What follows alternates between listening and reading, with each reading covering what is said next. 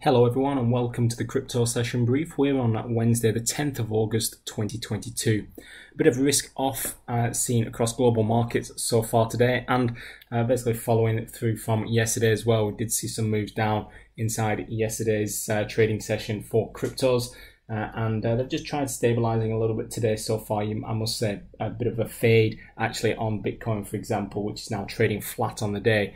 We're about an hour, no, less than an hour, around half an hour away from the US CPI. That's the largest economic calendar event of the week, and could of course be market moving. The CPI over the past 6 months at a minimum has been probably one of the more volatile events that we've been experiencing every single month, because of course it really plays into the hands of what the Fed will do, and of course that leads into then to risk assets.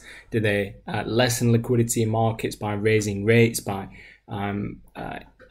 intensifying their QT program, reducing liquidity, or did they go the opposite way? So that's been the main sort of question marks throughout the year so far.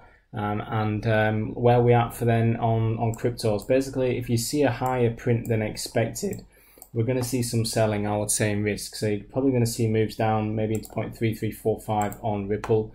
Bitcoin, you'll probably see a move down into that 50-day moving average and also the bottom of the trend, the up channel.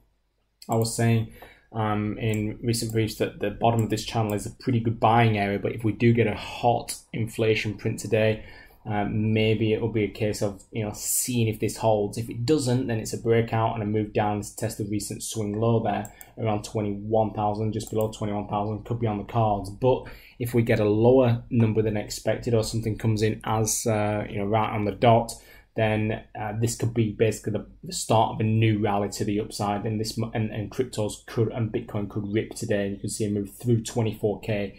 Basically testing that high from back at the end of July around 24,700. Ripple, Bitcoin, Litecoin now just trading below 60 being the key psychological level. Ethereum tried breaking out. It's been a bit of a false one, to be honest. You did see that break on the H4, and for all intents and purposes, you got that close above the previous highs, and maybe from there it was an expectancy that we could move up into 2,000, but then it just false braked back down into 17. But holding quite nicely at 17. Similar scenario now, you've had a continuation, a series of high lows in this move for Ethereum as well, since that double bottom that we saw off the 1,000 handle.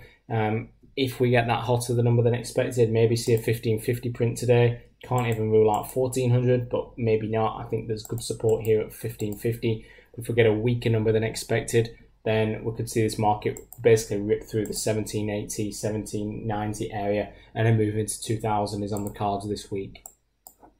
That's a wrap for the crypto brief for today. See you all inside the chat room, where we'll be live discussing the US CPI releases shortly and how the models are set up to take some trades. Till next time, all the best with your trading, and bye for now.